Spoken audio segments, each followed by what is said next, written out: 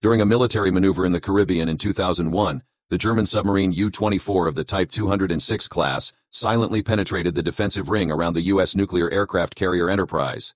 From a favorable firing position, it launched a simulated spread of torpedoes, capturing photographs of the 75,000-ton ship through the periscope.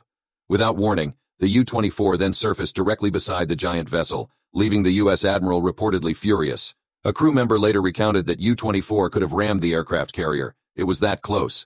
In a real-life scenario, a torpedo attack would have been conducted from a greater distance, but we simply wanted to showcase the capabilities of our modern conventional submarines.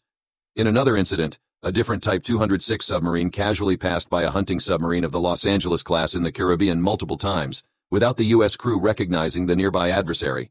According to eyewitness testimonies, American officers aboard the German submarine anxiously followed the duel with beads of sweat on their foreheads. The hunters became the hunted.